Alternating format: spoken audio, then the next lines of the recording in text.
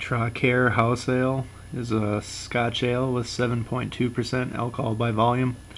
It's a deep brown into purple, it's nearly black-bodied beer, which looks to be mostly clear and glows a deep mahogany when held up to a light.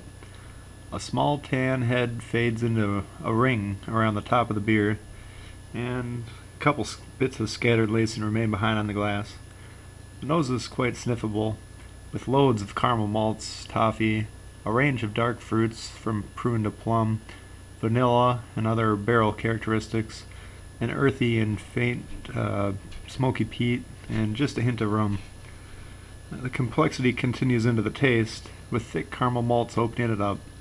Hints of chocolate come and go. The oak and vanilla notes pick up some strength, followed by some peat, subliminal dark fruits, which gain a bit more prominence as the beer warms, finished by a spicy hop. The malt is medium-bodied and nicely textured. Professor Sudz letter grade for Traquair House Ale is an A.